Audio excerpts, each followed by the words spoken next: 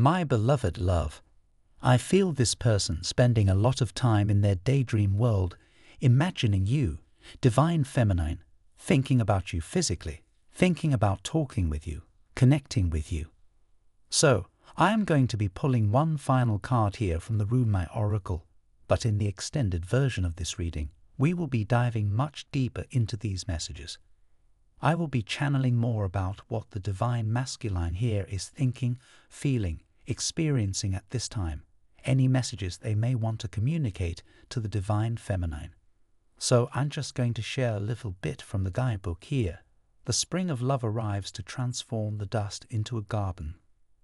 The call is heard from the heavens to bid the wings of soul to fly. The sea becomes filled with pearls, the dry land receives the water of life. The stone becomes a ruby, and the body becomes all soul. Rumi. Love is my medicine, intelligent medicine. It takes death and makes it a passageway into greater life. What genius is this? A genius that will render anything and everything as a pathway to life. This oracle comes to you as a living spiritual gift. Whether you realize it or not, you have triumphed. You have blossomed, succeeded, cast aside that which was unworthy, and taken up love's way. How much delight there is from all those that walk this way of love of life, to find another precious companion in their midst. You are welcomed into this world where love finds a way. There is nothing impossible for love. It is not bound by the mind. And because of this, all manner of miraculous grace works through it in endless creative variety. What does this mean?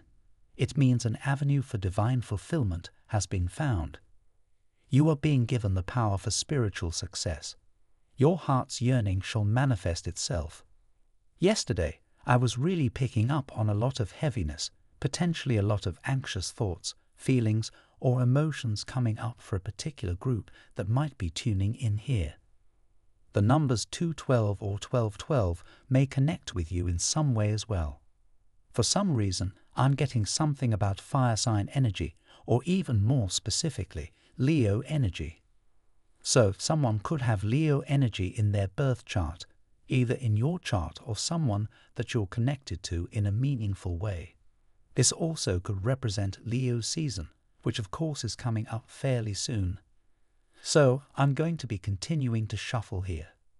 Once again, as I'm tuning back into the energy that I picked up yesterday.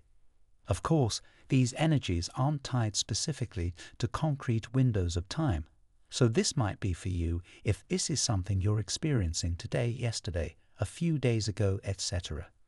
So, for those of you connecting with this heavier or anxious energy that came through, what do these beautiful souls need to know? Here we have appreciation in the reverse position. So for some reason, I'm hearing for someone, your environment isn't supporting you, or your environment isn't fully valuing you or appreciating you. From Divine Muscular. Type yes if you believe.